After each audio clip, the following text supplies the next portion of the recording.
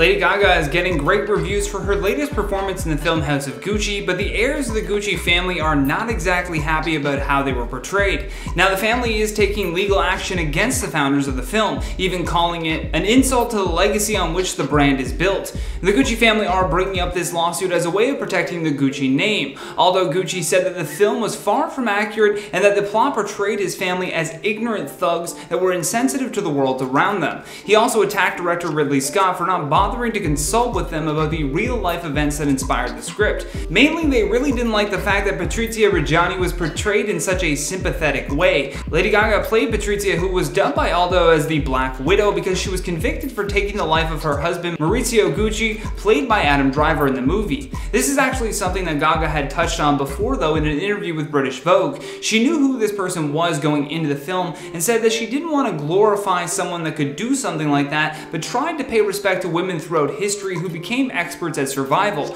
which actually was another statement that the Gucci family also did not really care for. The Gucci heirs said that their problem with that is that it's not the truth. Portraying Reggiani as a victim trying to survive in a male and male chauvinist corporate culture couldn't be further from the truth, a statement that the family made to Variety in regards to Lady Gaga's British Vogue interview. So it's clear that they did not have a good feeling about this film even before it was released. Despite what the Gucci family thinks, though, I don't really think that Ridley Scott was trying to derive most of his script from their actual real-life stories. The film is apparently based off of a book called The House of Gucci that was written by Sarah Forden in 2001. In their statement announcing that they would be taking the route of legal action if necessary, the Gucci family said, "Gucci is a family that lives to honor the work of its ancestors whose memory does not deserve to be disturbed to stage a spectacle that is untrue and which does not do justice to its protagonists. The members of the Gucci family reserve the right to take action to protect the name, image, and dignity of themselves and their loved ones. However, it may be more difficult for them to take legal action than they think. You see, the Gucci family doesn't even really own that name anymore, nor do they own the business.